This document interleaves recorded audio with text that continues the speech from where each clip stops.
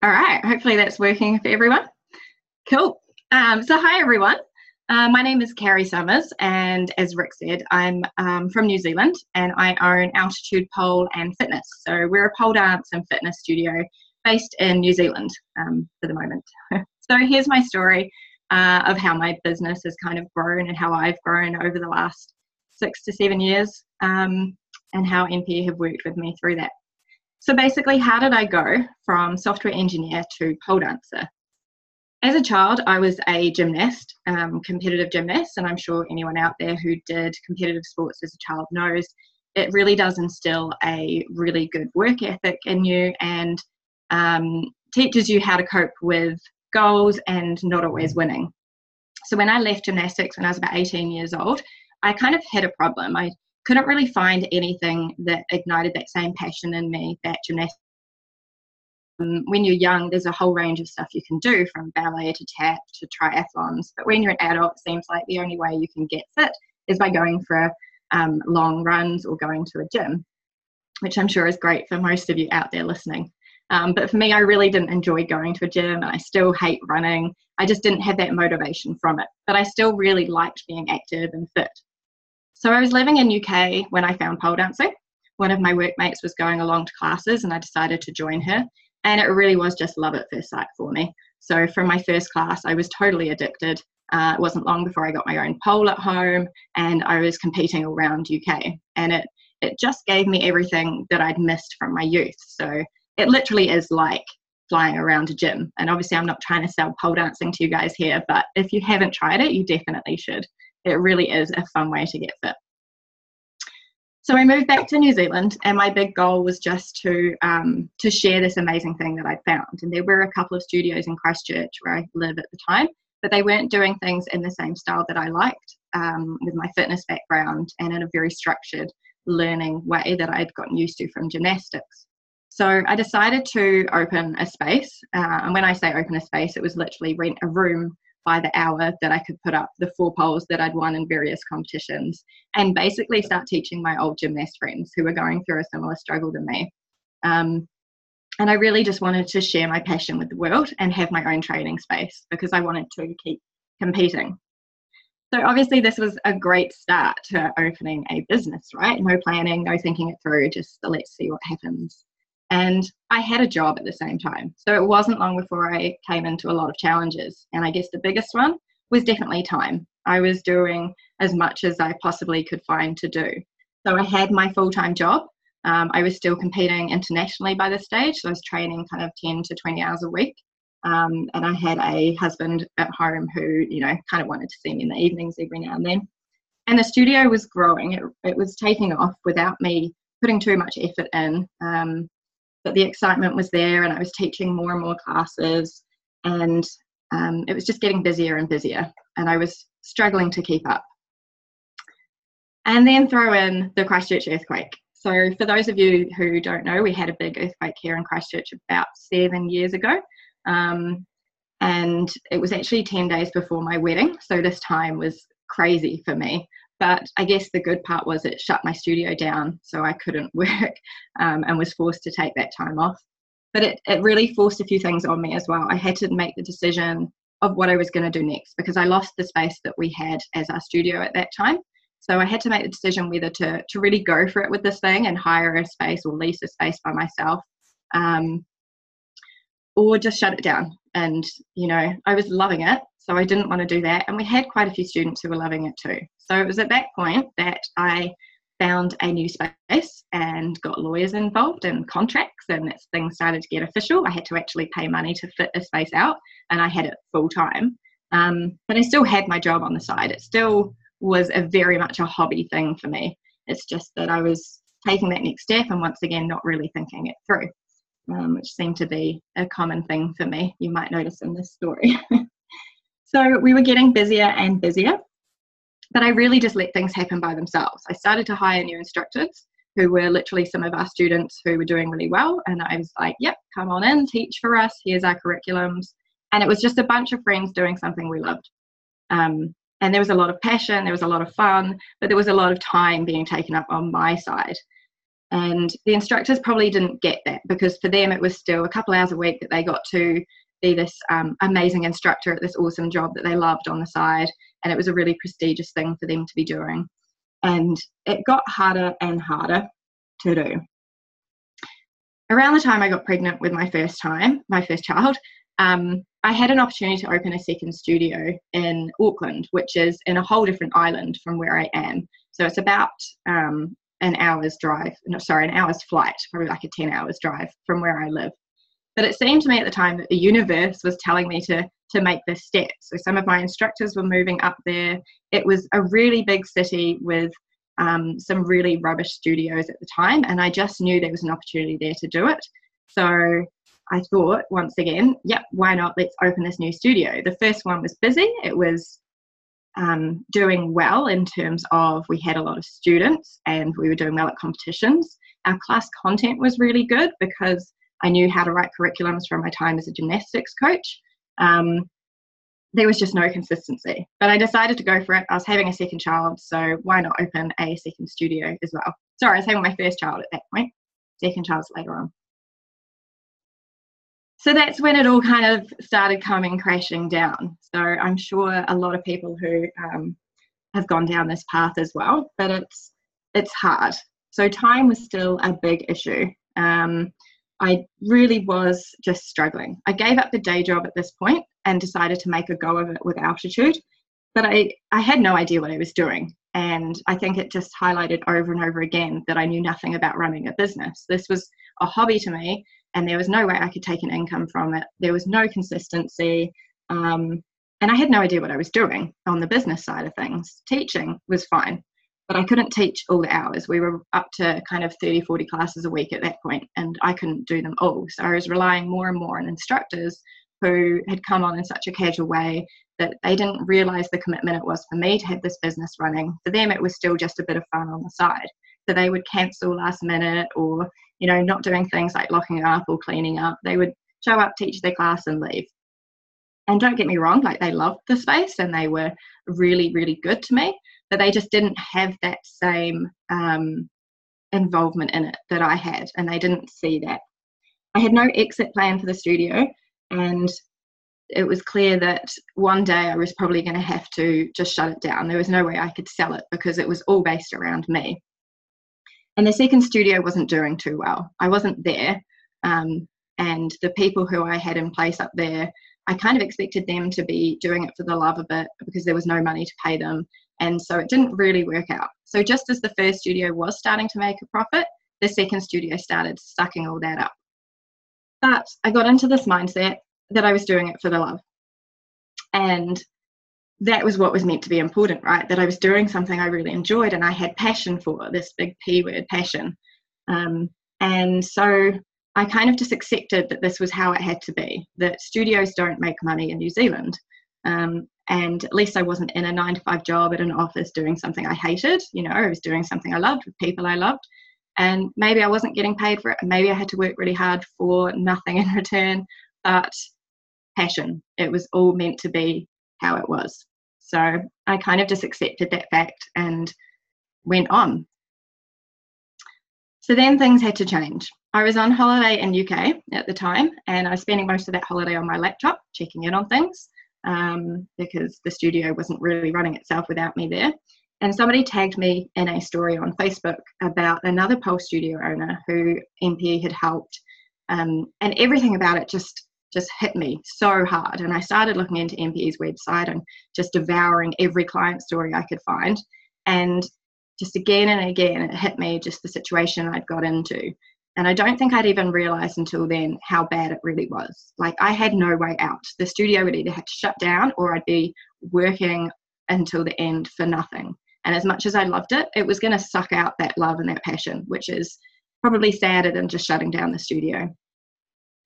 So I kind of realised that I had no choice. I had to make a change, and there were some people that were understanding what I was going through. And I think that was probably the biggest thing, because nobody else I knew understood. I could rant and rave to them about how hard it was, my friends and family, but they didn't get it. They weren't invested like I was. And these people got it, and they understood, and they were saying they had a solution. So I went for it. And it really was hard. It was a whole new way of doing things. And I've got to admit that for the first few months with NPE, I thought I'd made a mistake. And I was like, they don't know what they're talking about. They don't understand pole dancing studios. I mean, maybe they understand gyms, but they don't understand pole dancing and studios and the way we're meant to run. But I had no choice. So I just kept working through things with them, a little bit reluctantly, but I did it. And we started with the pricing and packaging changes. And again, it was so different. Nobody had ever done contracts or memberships with Pole Studio in New Zealand.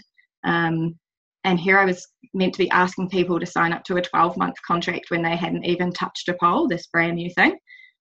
But it was working, and I went for it, and we managed to put those prices up. The next thing was a sales system. And before that, people could just purchase some class credits online, book into a class online, and then turn up, disappear, and we'd never know. So this new sales system was really weird to me. I just couldn't get my head around this whole consult thing and leads. I didn't even know what a lead was.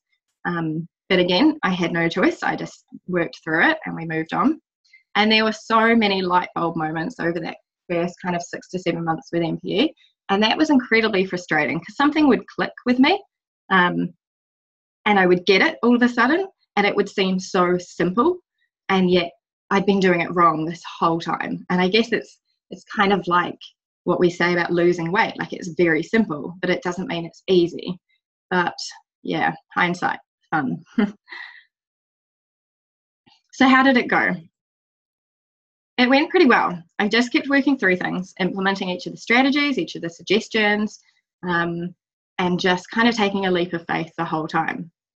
For once, I could predict the business income, and from that I could make some goals with actual numbers, and I could break those goals down into targets, and I could kind of see what was going to happen in the studio, and I could fix it as it came up. And for me, that was a massive thing. It wasn't easy. I was spending more time in this business in the studio than I had before, and that was really hard because to me, I'd come to MPE because I already felt like I was working too hard, and here I was having to work harder than ever before.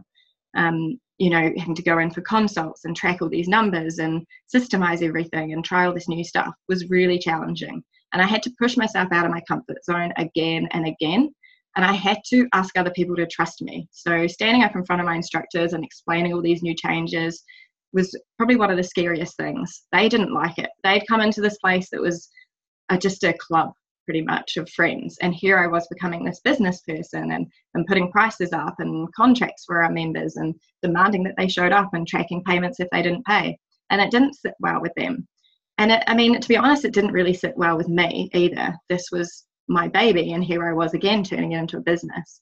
But it was working, and it became so much easier on me. And as I got out of the business, as I started being able to get people into those roles, things just got easier and easier, and it started to work. So we've been with MPE for about 2.5 years now.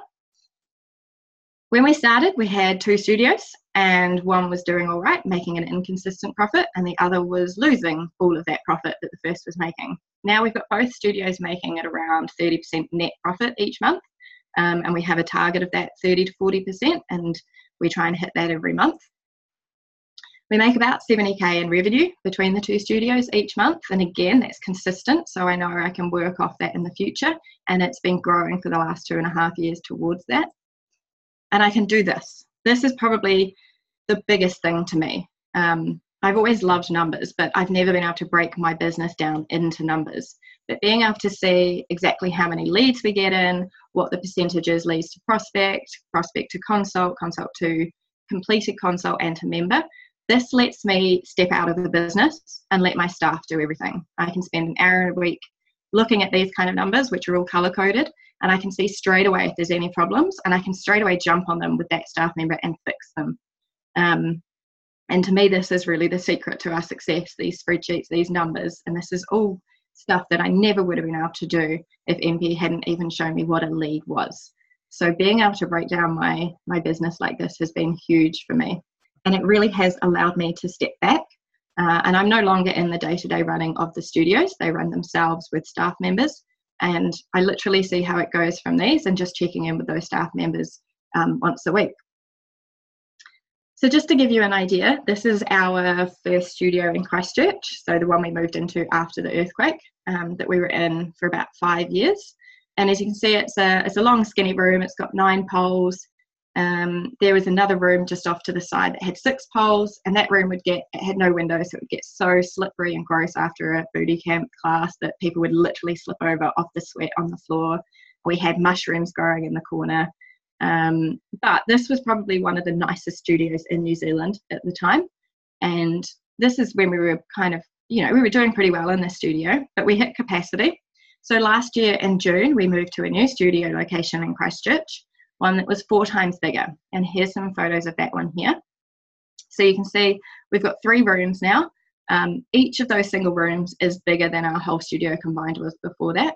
We've got 2 pole rooms, each with 12 poles. We've got a dedicated aerial and stretch dance room. There's a waiting area, consult room. It's got state-of-the-art lighting. It really is like a very beautiful space, and by far the biggest in New Zealand. And it could probably rival some of those top studios in Australia as well. And then 8 months ago, I had this little dude down here. I had my second child, another little boy. And that was really a big thing for me. I mean, I know having a kid is always a big thing, but 2 years ago, I never would have thought it possible to have a second child, because it would have meant closing down the business, and I would have had to make that really tough choice. But instead of having to close down the business, when I had Carter 8 months ago, I took 3 months off work. My husband got the maternity leave transferred to him, so he got 4 months off work, and I paid myself from the business that whole time.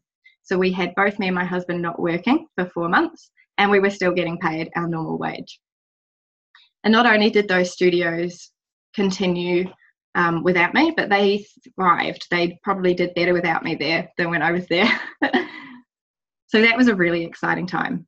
I shared this graph at my talk last year at Mega Training, just to kind of show the member growth and the sizing of the studios over the last few years.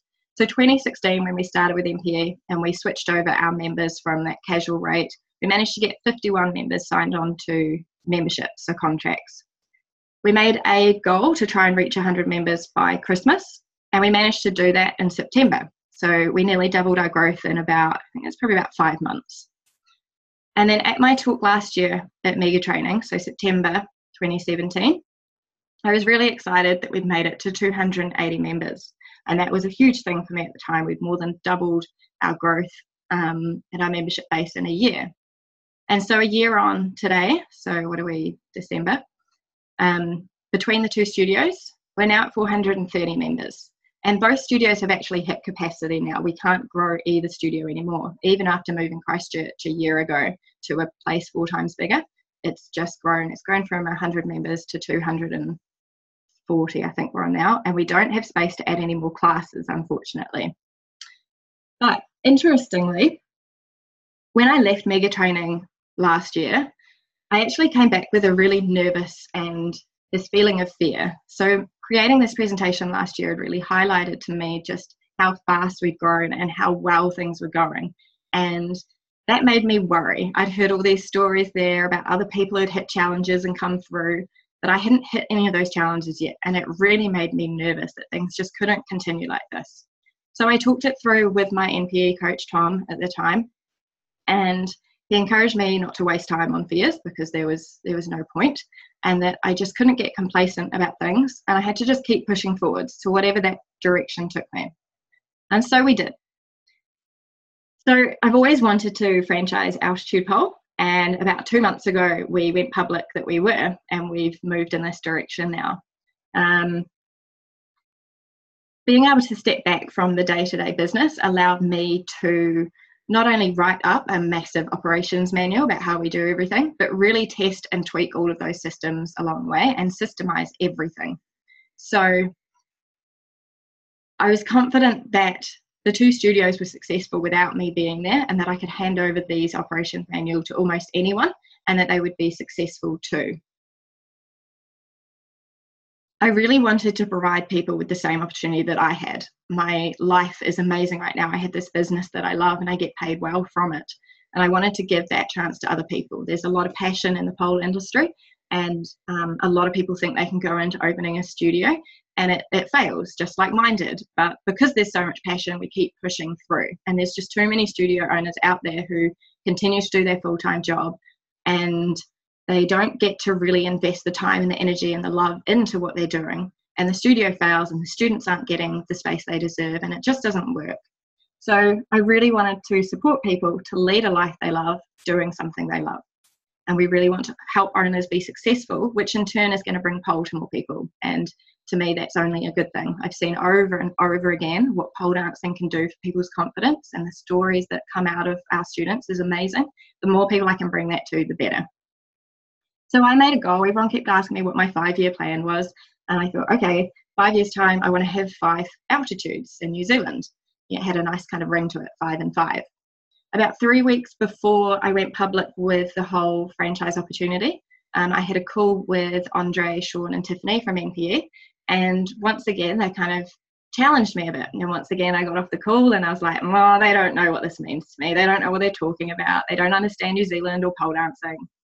And it just kind of sat with me over the weekend. And once again, I had a light bulb moment. And I realized I'd fallen back into the trap of thinking about the franchise as a passion, as a hobby of mine, and not as a business. And it needed to be both. So I re-looked at things and I reworked my goal. And I decided about 3 weeks before we went public that I was going to have 100 altitudes in 5 years. No longer 5, I want 100. And I was going to try and take it to the United States. So far, we announced it about 2 months ago. The first altitude franchise opened up 4 weeks ago and is currently sitting on about 42 members, so they're doing really well. That's in a small town in New Zealand with about 40,000 people. So that was always going to be a big test for this system and the pricing and everything. We have 2 more opening up in January, so those are about to be announced next week. So keep your eye out for that. They're starting their 6-week opening campaign next week, and that's all about to go public. And then there are another 2 that we plan on opening in probably middle of next year. So at the moment, we're trying to we had a lot of response when we first launched this, and I wanted to be very strict on who I let the first few people in to open.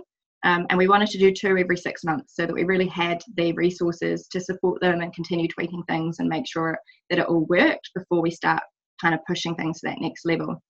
But the really exciting thing for me is that someone from the United States has reached out and is planning to open an altitude as well. So we're just working through all the legalities of that, how that would work and what that looks like.